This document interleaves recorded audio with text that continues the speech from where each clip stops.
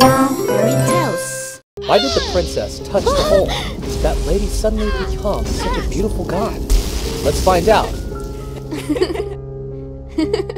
In the realm of the sun goddess, there was a good princess named Sunny, who was the only daughter of the king and the late queen. She always wore the royal necklace, a family heirloom, with the hope that she would become a great queen as she had wished. However, no matter how hard she tried to be strong, her father always thought that she was just a weak girl and left the heavy work for the wizard general. Moreover, the successor of the kingdom was often a wise, consensuous male who could possess the scepter of light, which a part of the power of the sun goddess's heart to maintain the light of the kingdom. So the king thought a lot and went to the temple without letting Sunny go.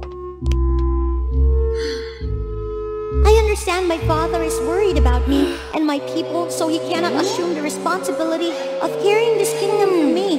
And if I let the wizard general in charge, he must be the guy who my father trusted a lot, and I will try to support him. While Sunny was thinking, she suddenly heard a loud noise coming from the temple. And the sky suddenly darkened for no reason. When she arrived, she saw her father and the wizard general, who was asleep, and the goddess got angry and left. What happened to my father and the sun goddess? Because the king wanted you to be his successor. So the sun goddess didn't agree and got angry like that. The king always silently observed your efforts and decided to propose you to be the one who holder of the scepter of light in order to maintain the prosperity of the kingdom. However, the sun goddess was very angry because she thought you was a girl, not in accordance with the old custom. So the goddess punished your father, destroyed the scepter of light, and took away the light of our kingdom. If you want to save the king and kingdom, you must find the sun goddess at the top of the perilous mountain and bring back the scepter of light. As it turns out, my father always been quietly sacrificed for me. So, I'm going to go see the goddess and prove my true strength, and I'm determined not to let you regret this decision. After saying that, Sunny decided to go on the road, trying to overcome all the obstacles to reach the top of the mountain, the place where the sun goddess was supposed to reside. While climbing the mountain, she saw a fox fainted on the road from starvation due to the scarcity of food from the disappearance of the sun. Seeing the poor fox, Sunny rushed to get some of her food to help him stay awake. Appreciating Sunny's kindness, the fox immediately brought her to the front of the huge gate, the residence of the sun goddess. You must be here to see the sun goddess. However, if you want to meet the goddess, you must answer my wise question first. Yes, please, ask the question. You're a brave little girl, so answer me. All things on earth are like animals. People always try to avoid conflict and fight to maintain a peaceful life. However, what alive will beat, what doesn't beat will die. Sunny thought for a while, but could not think of an answer, and unconsciously, she touched her heirloom softly. That's right. The answer is the heart, because that's the source of life for every species. If it doesn't beat every second, it can't survive. That's exactly right. In a word, the gate showed the way for Sunny, but when Sunny had just set foot inside, she was suddenly attacked by the sun goddess in anger. Without saying explanation, Sunny tried her best to evade the goddess's magic, but is still defeated. While Sunny was cornered, she saw the goddess holding her chest, which seemed very painful. As it turned out, she realized that the goddess had lost a part of her heart. So she tried to run so fast that she put her necklace in the void on the goddess's chest and held her in her lap. Filling Sunny's heart through hugs and gifts, the goddess gradually calmed down and returned to the beauty form as before. Thank you, Princess Sunny. You helped me recover my strength with love, and in the last journey, I've also known how good and strong you are. Will you then not be angry with me and help my father recover and bring light to all things in my kingdom? I'm sorry. It's not because of you that I got angry and turned dark like this. However, I want you to learn what the truly good people are and to find out the reason behind this and defeat that evil force to help people.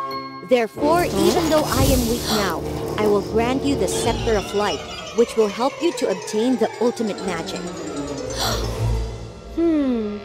However, if you use the power of the scepter to save your father's life, you will have no more magic to save the people, and vice versa. Standing in front of the great and difficult decisions of life, Sunny contemplated and thought, hypnotized along the way back to the kingdom. It's difficult to make the decision to choose either one, as the sun goddess says, because for me, Dad are the only one who has raised me. Therefore, I cannot afford to watch my father weaken and pass away. Only I also understand that when there is a lack of sunlight, all things in the kingdom live in misery. Even their food is increasingly scarce and robbed by soldiers. Seeing the unusual happen in front of her eyes, Sunny hurried back to the palace, but had just arrived at the place where the Wizard General blocked the road to arrest and seize the scepter. It's worth for me to wait. Just in a short time, you brought back the Scepter of Light. It turned out that long ago, the king knew that even though the Wizard General was an agile guy, but evil-minded person, quietly sucking up the wealth of the people, so the king could not bring him to the throne. So when the king achieved Sunny as his successor, the Wizard General was furious and sought to defeat the king to seize the Scepter of Light.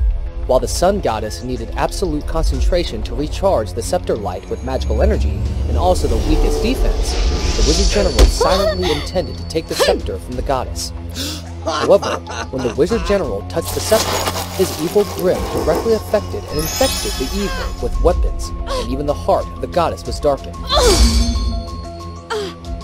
Seeing that scene, the king hurriedly stopped the wizard, but during the contraction, the scepter was broken as well, as the king was seriously wounded. Turns out you're the one behind all this? My father and I have trusted you all this time! It's too late now, princess. Now that I have the Scepter of Light in my hands, you must all submit to my command. After that, he used the scepter to create a lot of sun throughout the kingdom, with the intention of making people work all day long to redeem it. No, I can't make his ambitions come true. I must continue to fight for the people, for my father. Sunny tried to move away from the soldiers.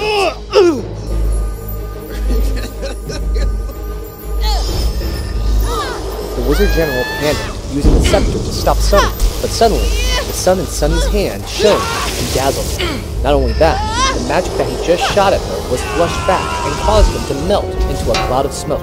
However, the power of the sun was too strong to Sunny, so she was forced to hold the sun in her hands to create pressure, causing them to break.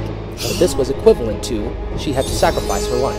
Because my father and people, I determined to sacrifice myself to become the light of the sun and to leave the scepter of light to my father so that they may all live together in peace. Finally, Sunny hugged the sun in her heart, shone brightly in front of many people.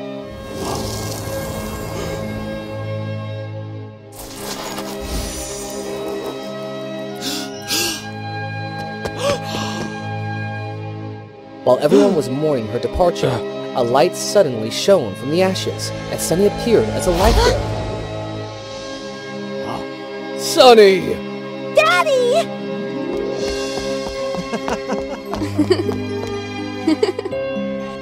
Sunny, I know you're just a little girl, but you've proven in your journey and sacrifice is that you're a person of both mind and vision, and fit for this Scepter of Light. Therefore, I hope you will maintain the prosperity of the kingdom on my behalf. Thank you, Dad, and everybody so much. I also understand that whatever our origin or gender is, if we try hard enough and take action, everyone will understand what our potential is. And then, under Sunny's guidance, the kingdom once again returned to its inherent serenity, and people lived happily ever after.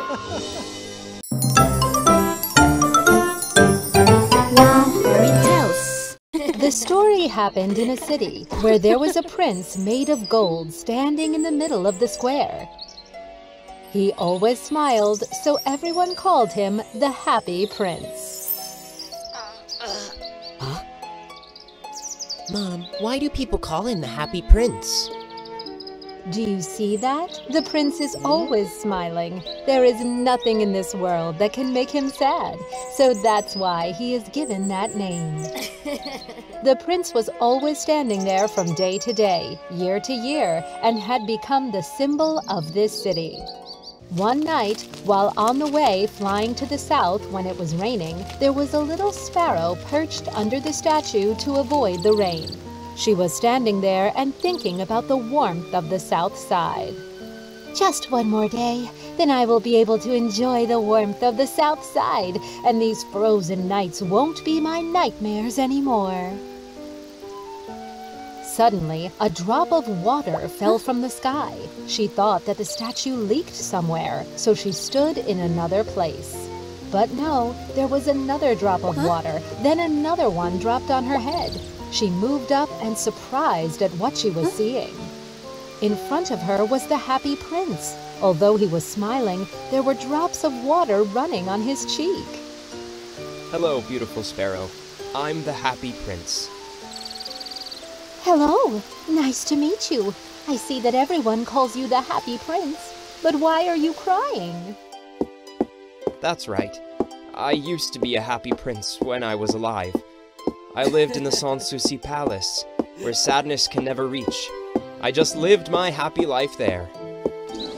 But when I died, they put my statue here. Being in the highest place of the city, I realized that there are so many miserable lives that can't make me happy. And even if my heart is made of lead, I can't stop being sympathetic with them. The bird listened attentively and seemed like she was really understanding what the prince was going through. Aren't you made of gold? Why is your heart made of lead? That's the truth of this world. Not everything is as flashy as it looks. That's the lesson I have learned since I became a statue. My body is only overlaid with gold. So, what can I help you with? Thank you a lot, Sparrow. I want to help those who are having troubles out there. Can you help me do that? Okay, I'm very pleased, but how can I help them? On my sword hilt, there is an emerald. Please take it and give it to a tailor on the other side of the city. She is having to work so hard to make ends meet, and her son is very sick. He wants a glass of orange juice. Maybe this gem will help him through this stage. The bird agreed, although she had only one day to stay there, or else she would be frozen. But the mercy heart didn't allow her to ignore the poor people. After a long flight, the sparrow managed to reach the tailor's house. She saw the tailor was too tired, lying next to the sewing machine while her son was sleeping. The bird put the gem on the table, then left. When returned, the bird told the story to the prince. The tailor would be very happy when she wakes up. So lucky to have you here, little bird. I really don't want to witness these hurtful moments. You're welcome, but I can help you only today. Tomorrow I will have to fly to the south, where my friends are waiting to avoid the cold. It's okay. Can you help me bring these 2 diamonds in my eyes to help some people? No, it can't be. You will lose your eyes and won't be able to see anything. This is my last will. Why do I have to keep these eyes instead of using them to help other people? Can you help me, please? Okay, I will help you, you warm-hearted prince. Then the bird brought 1 gem from the prince to a young man who was trying to finish the script to earn money in an attic without windows and stoves. He was about to faint because of the cold and hunger. Eventually, despite being heartbreaking, she had to bring the other gem to a child who was selling matches. She lost all of them in the drain, and she was crying in the cold of winter. Thank you a lot. Warm-hearted prince, why do I feel so warm, although it is cold? Because you have done good deeds, your heart won't be surrounded by the cold anymore. Just like me. Even when I lost my eyes, I can still see your kindness. The 2 people kept talking until the next day. Then the bird had to say goodbye, although she didn't want to. I have to leave now. The warmth is waiting for me there. Goodbye, kind prince. I wish you all the best things in life. Goodbye, little sparrow. Thank you for everything. May God be with you. She flew away all over the city. She looked down, seeing the miserable lives in every corner of the city, and that moment her heart was squeezing. And she thought about the prince when he smiled very brightly despite losing his eyes. She couldn't leave him alone, so she returned. "Hello, happy prince. I flew away, but when I saw the poor lives, I recollected the image of a kind prince, so I decided to return." Huh? Why do you return? You won't be able to resist the cold here. Please leave. The warmth in the south is waiting for you. No, never. Didn't you say that when the heart is warm, you won't feel the cold anymore? The prince sadly thought for a while. Then he decided to ask the bird to help him one last time. So, can you help me one last time? There are gold foils on my body, and you can see that there are miserable lives out there. Please help me bring them to those people, and return here when you're finished. The bird agreed to do that. She brought the golden leaves on his body to the beggars, homeless people in the city, hoping that they will have a better life. When she returned, because of flying too long and the frozen cold of the winter, she could only say a few last words to the prince. "Happy prince, you are the kindest person I have ever met. I love you." Then she kissed on his lips and died under the statue. Once again, the statue shed a tear. And inside his heart, it started to break. The next day, the officers in the city were very surprised to see the statue was in bad condition, under which was a dead sparrow. Why did the happy prince become so pathetic? There must be someone who ruined it. There's even a dead bird under the statue. What a bad day. Yes, we have to move the statue. Now it looks like the prince is a beggar. They moved the statue and burned it. Strangely, his heart didn't melt at all, but there was a huge scratch. They threw his heart away. Next to him was the sparrow's body. In the corner of the city, two angels witnessed everything. They came to there. They were sent by God to bring to heaven these two most precious things of the city. You two go to that city, and bring me the two most precious things of it. Yes, sir.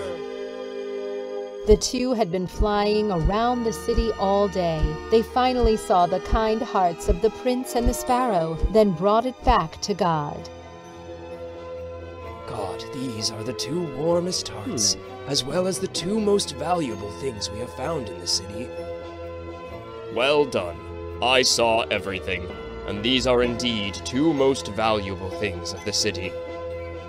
They are one of a kind, so they deserve an eternal life. I will give them another life in my golden city. Yes, sir. Since then, the prince and the sparrow lived happily forever in God's golden city.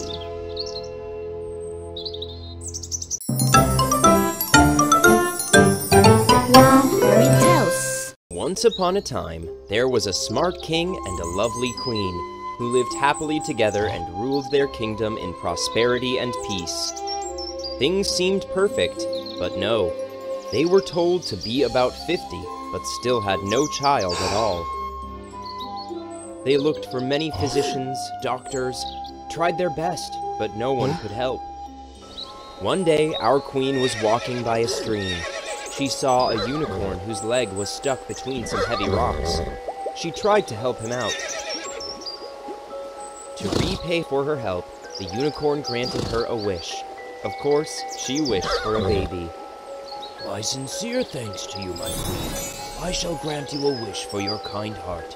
Please think about your desire and tell me. Oh, thank you. I wish for a healthy, smart, and brave child to join our family.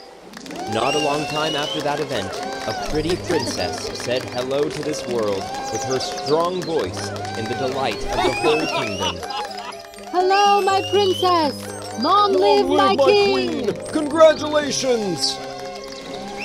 Both the king and the queen felt excited and happy that after all their effort, a little princess was given birth. They named her Selena, after the moon god. Selena grew with beauty, but unlike any other girls, she didn't like cooking or embroidery. She had a spirit of a soldier who enjoyed her life in daily military training. She gradually became a skilled warrior. Her direct teacher was Captain Roger. He was the loyal general of the kingdom, and also the one who gave command to the kingdom's army. They gradually had feelings for each other. Suddenly, a catastrophe came from nowhere. The king got informed that the intruders from their neighbors were spotted. They were gathering and about to conquer this beautiful land. Your Majesty, according to our credible intelligence, they will set their first strike soon. Due to our situation of lacking skillful soldiers, we are not going to win this battle. We need a more specific and effective plan. The king was in bad health, so he couldn't do anything to struggle against the intruders. The best and the only way was to borrow troops from the other neighbor, Monaco. However, the way to the place was very dangerous. I know. You are talking about borrowing troops from Monaco, right? This is an excellent idea. I'm afraid if we made it around the mountain, it shalln't be enough time for us to get back. And crossing through the mountain is too dangerous, you know. That dragon! Your Majesty, my word is to protect you and this kingdom to the end of my life. Huh? Princess Selena heard every word that they discussed. In order to reach Monaco, she would have to cross a volcano which had a deadly dragon. Many people had lost their life there when they tried to cross it. However, Princess Selena was still determined to help her kingdom. Father, if you need, I will be volunteered to do negotiation with them. Anyway, you all knew about my fighting capability. I can protect myself. It's my confidence to cross the mountain by myself. More men, more burden. Oh, Selena, you grew up, but... Father, I want to get ready by now. Then I will go tomorrow morning. This cannot be waited. Please allow me. All right. The responsibility's on your shoulders. We will prepare everything for your trip. Roger, your duty is to give command to our soldiers and plan the best defensive method with everything we had. Your Majesty, our princess, I wish for being her partner on the trip. Negative. What if they got into our castle when none of us were here? Who have enough capability to fight back? Who will protect my parents? General Roger, please, stay with your word. Stay here. The only one who can protect this place is you. I'm counting on you. Copy that. You have my word. Take care of yourself, my lady. Selena prepared a warhorse, wearing a sharp sword and firm armor. She began the adventure after saying goodbye to her beloved. The adventure was quite harsh. Selena needed to get through a giant thorn forest, a swamp full of crocodiles, and a jungle full of predators. As she was told before, Selena met a dragon on the way to the volcano. The dragon spat a fireball at her. Selena quickly dodged the attack. This is not so good. I have no chance against the dragon. I need a perfect strategy. Go, let's hide first. Her strategy was to sneak after the dragon, spot the nest, and wait till a ripe opportunity came. Not long after, Selena spotted a little dragon walking out of the cave carelessly. The little one played with flowers and tried to catch a butterfly. Because of her carelessness, she fell off the ground. Our princess noticed that the little dragon had injured her leg. Seeing that, Selena immediately thought of a way to approach and persuade the dragon inside the cave. As what Selena had observed from the little dragon, she picked up a beautiful flower bouquet and brought it to the cave. Hello, I'm Selena. I came here without any hostile idea, just to have conversations. I saw that your little baby got injured, and I think I can help her with that. How can I believe someone who wearing those sharp things without any hostile idea? I will leave them here. Is that all? The dragon was confused at first, till she saw Selena come in without any metallic stuff. She decided not to cover herself in darkness anymore, and slowly walked out from the shadow. Her body revealed looked like a big castle. Selena walked in slowly. She gave the bouquet to the dragons, and tried to bandage the injury on the baby dragon's leg. With gentle hand gestures, the baby dragon couldn't feel any pain at all. The whole performance and attitude made the big dragon gradually feel her sincerity. That night, Selena shared her own life stories with the dragon family. Selena felt that the mother dragon could sympathize with her without any clue. Selena, I can feel your braveness and kind heart through my dragon eyes. I can fly you to Monaco, but it's annoying. I don't want to. There used to be many people like you came here, but none of them had goodwill. They just want to slay me down for the title of Dragon Slayer. I can easily bury those arrogant in my flame, but I didn't. You know, killing only brings hostile, and that would threaten my baby's safety. So that's it. Anyway, could you please help me to explain that I, Fiona, have no hostel with you human? I just want to live peacefully. Please, don't disturb my life. That's all. I promise, as my behalf of a princess. Then from now on, you are considered to be my first friend. Next morning, Selena was gonna leave the cave to Monaco. Fiona stopped her, put a magic whistle in her hand. Selena, I sensed your adventures still have some trouble. This is a magical whistle. I have considered you as my friend. Then I will protect you.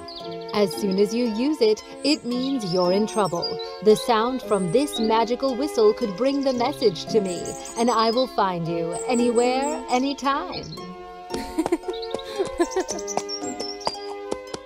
After she got to Monaco successfully, Selena met the king and expressed her wish to ask for troops to rescue her kingdom. The king not only refused her request, but also claimed a chance to conquer Selena's kingdom. Great, great! Your kingdom now needs my help, huh? What if I say no? Ha ha! Isn't it my chance to take your kingdom? Ha ha ha! You're so naive. The king gave order to have Selena tied and locked in a tower that she couldn't escape. Their soldiers were gathered, preparing to conquer Selena's kingdom. There was no other way. Selena had to use the whistle. Just minutes later, Fiona appeared in the sky and made all of Monaco's soldiers astonished. Some ran away, some hid behind walls, some with courage tried to fight back. However, human weapons could not make a scratch on dragon skin. Fiona destroyed the tower and rescued Selena. Then she used her flamethrower on Monaco's soldiers. Before the immortal power of Fiona, Monaco had to surrender. Selena locked Monaco's king into jail and persuaded Monaco's soldiers to help her kingdom. When Selena rode on Fiona's back to her kingdom, she could see her country covered in smoke and wreckage. Oh no, please, I hope it's not too late. Her parents and Roger were surrounded. Almost all of the soldiers retreated or surrendered. It was just Roger still standing for his majesty. Fiona threw some fireballs to disperse the dangerous situation. Selena commanded Monaco's soldiers to fight the enemy. Their strength was enough to beat them.